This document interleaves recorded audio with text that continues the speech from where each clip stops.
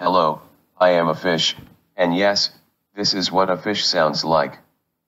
Millions of fish have been used over the years to understand what effects the chemicals that you use every day may have on the aquatic environment.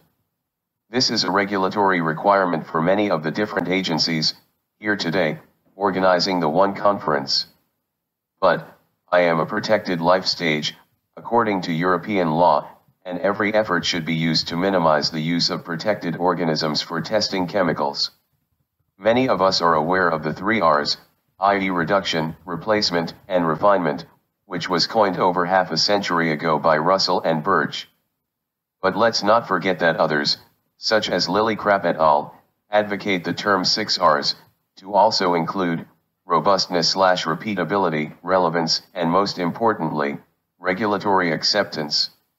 Nearly 25 years ago, the use of fish embryos, instead of juvenile fish for toxicity testing, was promoted as an ethical, relevant, alternative, because fish embryos are not classed as a protected life stage. Then, in 2006, a new proposed test guideline for the fish embryo toxicity test was submitted to the OECD.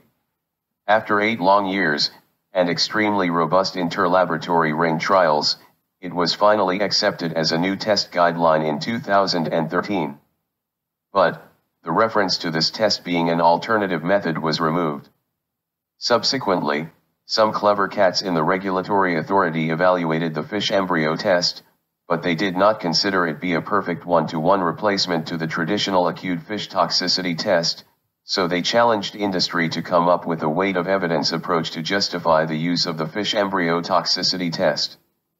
But what is a weight of evidence approach, and how can it be done? One of my fishy friends once told me that a weight of evidence approach is just a poorly described Bayesian network, which is a mathematical probabilistic tool. So, some clever people in the Matrix came up with a Bayesian network approach in a project called SWIFT, and we now have a tool which can accurately predict acute fish toxicity, from the use of fish embryo toxicity data, in combination with other lines of evidence. We now hope that regulatory authorities accept this approach, and fulfill the destiny of the 6th R, and that I can keep swimming happily ever after. The end.